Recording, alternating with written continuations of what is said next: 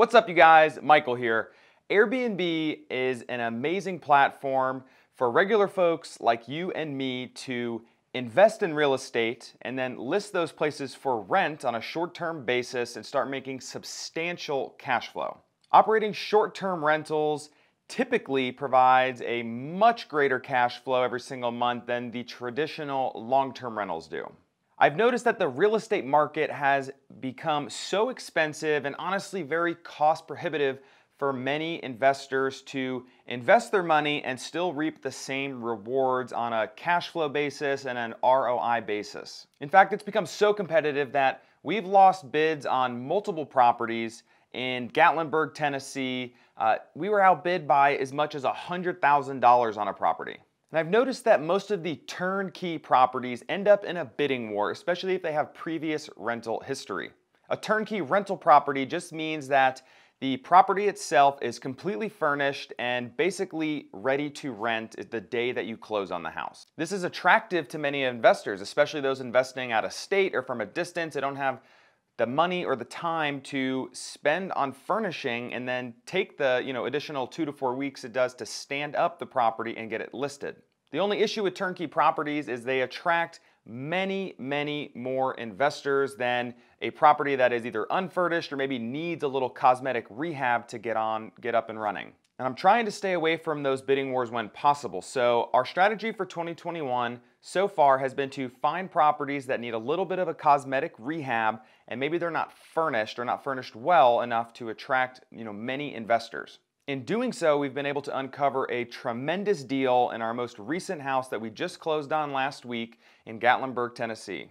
This deal is going to be, without a doubt, the most profitable investment, especially from an equity stake. And I'm going to explain all of these numbers in detail, the cost of the investment, how much we're spending to furnish and rehab the property, what we're changing about the property, and what the expected revenue numbers and cash flow numbers are going to be on Airbnb. I truly hope that you guys value the transparency I provide in these videos. If you do, please don't forget to throw me a like and subscribe to follow along for more content in the future.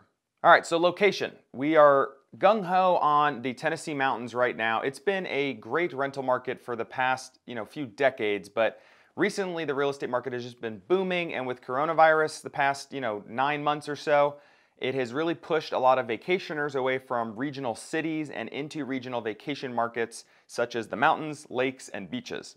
The reason we chose Gatlinburg, Tennessee is the entry or the gateway to the Smoky Mountain National Park. And for those that don't know, and honestly this number surprised me as well, but the Smoky Mountain National Park is the #1 most visited national park in the United States. So from that perspective, you almost have a guaranteed large amount of foot traffic coming into the area to see the national park throughout the entire year.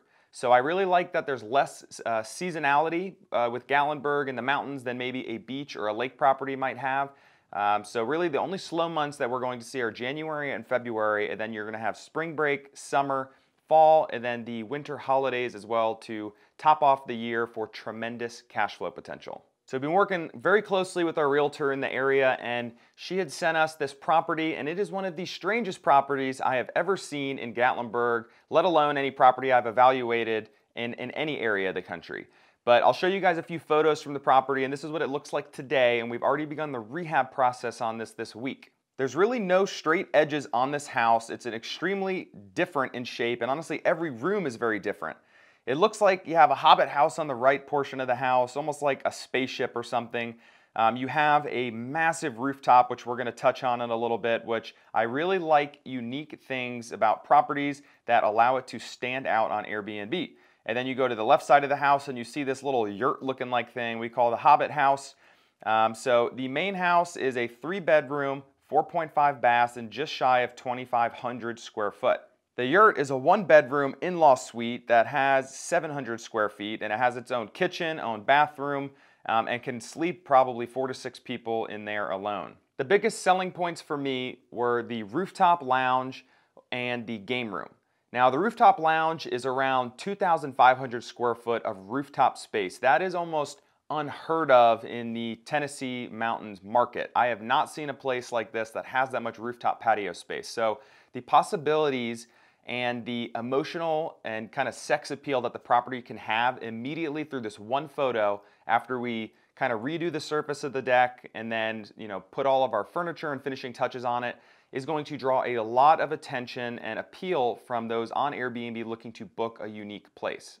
The game room is one of the coolest game room spaces I've seen out of any house. It's way more unique than our other house in Gatlinburg. Most game rooms are just the typical, rectangular shape, and they have enough room for maybe a pool table, some arcade games, and a TV. This game room is massive. It is a semicircle, so about 180 degrees, and it is all centered around a bar top seating, so it actually feels like you're at a real bar where you can watch games or movies or something like that. And beyond that, it has enough room for a pool table, some other arcade games, a poker table, and a bunch of other cool stuff that we're going to add. What I liked about this house is it had less pressure from other investors because of its weird shape, and it needed some cosmetic work. It needs new paint, new furniture, and just some updates. So I'm going to review some of those updates that we're going to do, and I'm certainly going to post a video in the future of before and after photos and give you guys a very detailed breakdown of everything that we did. But a few of the things right off the bat, it's going to have new paint on the inside and outside. We're converting the game room into a theater room, which I'm going to touch on and how much equity that's going to bring us just by adding the additional square footage and adding the extra room, which is going to be cool, super unique, and have theater seatings, projector screen, surround sound, all that good stuff. We're going to take up the carpet in all the bedrooms and the game room, and we're going to add new luxury vinyl plank flooring. We're going to add that same plank in the living room to cover up this tile that doesn't look all that great in there. It doesn't look very cabiny. So we're going to fix that by adding some wood tones, and we're going to keep it rustic, but we're going to furnish it more on the modern side to help stand out from the traditional cabin in the area, which honestly just looks like grandma's cabin. They all kind of blend in. So we're looking to stand out on Airbnb, and the way to do that is to catch people's attention on the first few photos on your listing. So we spend more money on those key areas, like I mentioned before, the game room, theater room, and the rooftop patio. All right, so we're going to dive into the investment details, how we plan to make quite a bit of money just through the equity, through the purchase, and then the value add we're doing with the rehab, and then what we plan to make from a revenue perspective and a cash flow perspective on Airbnb. Now, I wanted to state that we are actually going in on this investment with some friends of ours who we met here in Nashville. They built the two houses across the street. So he is a home builder and has a very unique skill set. So how we wanted to approach this investment was to go with somebody who had more knowledge in rehabbing a place that was more involved work than just paint and floors. So he's going to be managing the rehab. My wife and I are going to be leading the furnishing, and then we're splitting all the costs 50-50, and then my wife and I are going to be managing the listing on Airbnb, and we're going to split the profits 50-50. So it's a very even partnership, and we're super excited to go in on it with them. All right, so first we're going to talk about the offering price. The property was listed at $499, and as most properties in Gatlinburg, we weren't sure how competitive it was going to be. It definitely had less pressure from investors because it wasn't turnkey, but it ultimately had many offers on it. So we were pretty early to get in, and we went ahead and bid at $515 because we felt, based on the square footage and the layout of the property, the location, that the $499 asking price was actually a little bit low, and we figured it would appraise for a little bit more. So we were comfortable going in over asking. In addition to that, I always ask for the seller to contribute some, if not all, of our closing costs. As the buyer of a property, you can expect anywhere from 2 to 4% in closing costs associated with the loan and things like that. So in this case, we offered $515, which is 16 grand over asking price, and we asked the seller to contribute $8,000 toward our closing costs and pay our title fee, which usually ranges around $2,000 to $3,000. The offer was accepted, and we were super pumped about that. And we went through inspection, and a few things bubbled up that some were expecting, some we weren't. So we actually went back to the seller and asked them to reduce the sale price to $495. They came back to us and said, we'll go down to $499. So basically, we went under contract and ended up closing this deal at a $499,000 purchase price, and the seller to contribute $8K toward our closing costs, plus another right around $2,000 for our title fees. Now, the reason them paying for closing costs is important is because it is less money out of pocket. I'd rather finance $8,000 with interest rates being this low versus paying for those closing costs out of pocket. So by doing that, our cash on cash and total return on investment jump up a little bit. We worked with the lender and did a conventional loan, and it was an investment loan, so we did 15% down and got a 4% interest rate. We did a very in-depth cost analysis on how much we wanted to spend on the rehab of the project and then how much it would cost to furnish a place. And after doing many Airbnb properties, we've become pretty good at forecasting these numbers. So we budgeted for $70,000 for the renovation and $65,000 for furnishing. So the down payment totaled $74,850. The closing costs, that the $8,000 from the seller that they contributed to our closing costs, so it didn't cover all of it. We still had around $4,535 in closing costs. Add in the rehab and the budgeted cost for furniture, and we get a total all-in investment of $214,385. Now we're splitting all these costs up front 50-50 between us and our investing partners. And I'll tell you why this was such a great deal. Although it sounds like a lot of money out of pocket, we got a major equity grab right off the bat. And my gut feeling in comparing with similar comps in the area for the listing price of $499, I thought it was a little low, but the appraisal came back and surprised me a little bit. Came back at $575,000. Meaning we got $76,000 in equity right off the bat by getting the house at a price that was far below what the actual value is today. So we also have to factor in the work we're doing in the garage, which is a really big 2-car garage with some added workshop space. We're going to demo all that out and convert it to a really big theater room. Now, based on the estimated square footage of the theater room, that square footage is new usable square footage. So when we broke down our listing and our appraised value based on total square footage that they accounted for, added in the extra square footage of the new theater room, that will add an additional $75,000 in equity. Now we call this forced depreciation. Anytime you add a bedroom, add a bathroom, add additional square footage or usable space, this will typically jump up the value of the house, because when you compare to other properties that recently sold in the area, appraisers will take into account the additional, things that you guys did to the property and, appraise the house based on the new after repair value. In addition to the extra square footage we're adding in the theater room, we also have to take into account all of the work we're doing to the property. We're spending a lot of money rehabbing it, redoing the paint, knocking out shelving, and adding new floors, making adjustments to the game room. We have the theater room coming in, and we're doing things on the rooftop. So adding a ton of new value that wasn't there before. We're projecting this to add another forced depreciation amount of equity to the property of around $50,000, bringing the total after repair value of the house to right around $700,000. So the reason this is such a great deal is because the after repair value being $700K minus the $499, which we got it for, that is $201,000 of created equity in this deal. So just from an equity perspective, this is by far the best deal we've done. And this is only beginning, because let's talk about cash flow and why it makes this deal extremely exciting as a buy and hold investment. So this property, we are going to accommodate 12 guests. And when we take into consideration all of the features of the property, we're going to have a sauna, we're going to have a hot tub, we're going to have mountain views, we're going to have a 2,500 square foot rooftop lounge area. We're going to have a game room, a theater room, an in-law suite that's a part of the property. So if families want to separate out and have a private setting, we're going to have that. And not a lot of properties offer that in Gatlinburg.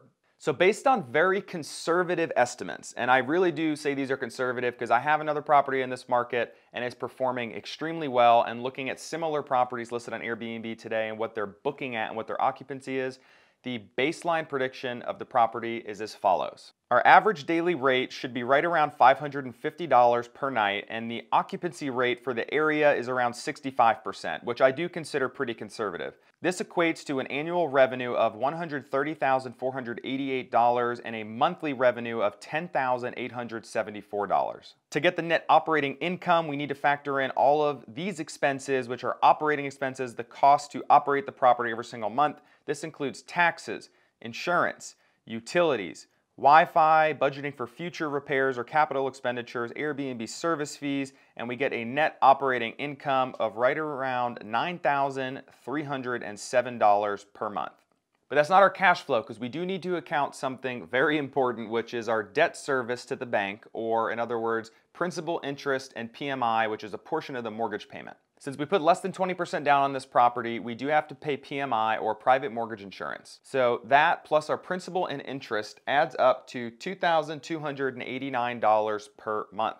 Now we subtract that number from the net operating income, and that brings our pre-tax monthly cash flow to $7,018. Now that number is great, and honestly, there are going to be months in the summertime, fall, and during the holidays where this number is probably going to exceed $10,000 or maybe even $15,000 per month. I've seen it with our other mountain house, and I'm expecting similar returns for this one. Now, some months will be lower, so this is why it's important to take an average daily rate in occupancy and get the average monthly cash flow that we can expect. Now, that cash flow equates to $84,221 in profit, pre-tax profit every single year. Now, that cash flow number sounds great, right? And maybe it is, I don't know, but what we need to do is look at the cash on cash return and total return on investment to determine how hard our money is actually working for us on a cash basis. So what you do for this is take the total expected cash flow for year one divided by the total amount of dollars invested out of pocket, and that will get you your cash on cash return. So we'll take the $84,221 in cash flow, divide it by the $214,385 invested out of pocket, and that gives us a 39.28 cash on cash return, which is extremely strong. That is a tremendous cash on cash return, and that is why we are so excited about this investment in addition to the equity that we're capturing up front. But we're not done there, because we need to calculate the total return on investment. When we're thinking about investing in real estate from a holistic perspective, long term, we need to account not just the cash flow, but equity gained from appreciation, principal pay down, and then obviously any work that we did to the property. In this case, we did. So we're going to account for all of that, add it all up, and then divide it by the total money invested out of pocket, and that will be our total return on investment. So first, let's calculate principal pay down for the first year, also referred to as loan pay down. Part of your expenses every month is your debt service or the mortgage to the bank, right? So in there, we have principal and interest, and principal is going to go up every single month, starting out at a relatively low value, and then you're going to pay the most in interest. But every month, you pay more in principal and more in principal, while interest decreases a little bit every month. The cool part about this is, since it's counted as an expense when we're calculating our cash flow, technically a portion of that we're keeping in equity in the property, right? That's principal pay down on the loan that we have with the bank. So the guests are technically paying the house off for us. So what you do to calculate the first 12 months is go to an amortization schedule. You can go to an online mortgage calculator, punch in the investment details, and add up the first 12 months. So the first 12 months in our principal paydown for this property adds up to right about $7,692. So let's also add in any equity we gain from the rehab. And first we need to add in the $76,000 in equity we captured just from getting the property at an undervalued price. So the appraisal came in a bit higher, so $76,000 right off the bat. And then we captured an additional $125,000 from the added square footage with converting the garage to the theater room and all the other work that we're doing to the property, creating additional forced appreciation or equity within the property. Also need to account for natural appreciation as well. Now in the Gatlinburg area, the past 2 years has been anywhere from like 8 to 10% year over year. Now I'm more realistic, and I want to be very conservative when forecasting future appreciation because it's an unrealized gain. We don't capture that until we actually have the property refinanced or we actually go and sell the property. But we want to account for it nonetheless because we are going to be building our net worth and our wealth over the course of time. So I use a baseline 3% year-over-year appreciation growth, and we're going to base this on the new after repair value, which is $700,000, and that equates to $21,000 in expected appreciation. All right, so let's add all of this up. We have principal pay down, $7,692. Equity gained after appraisal report came back, $76,000. Equity from the rehab, $125,000. Appreciation from the first year based on that 3% is $21,000. And then the cash flow from year one, $84,221. That adds up to $313,913. And what we need to do is divide that by the total amount invested out of pocket, which was $214,385, and that gives us a total return on investment in year one, 146.42%. That's not bad. We recoup all of our investment costs and more in year one based on the equity gained and the cash flow. So this investment, you guys can see why we're so excited about it.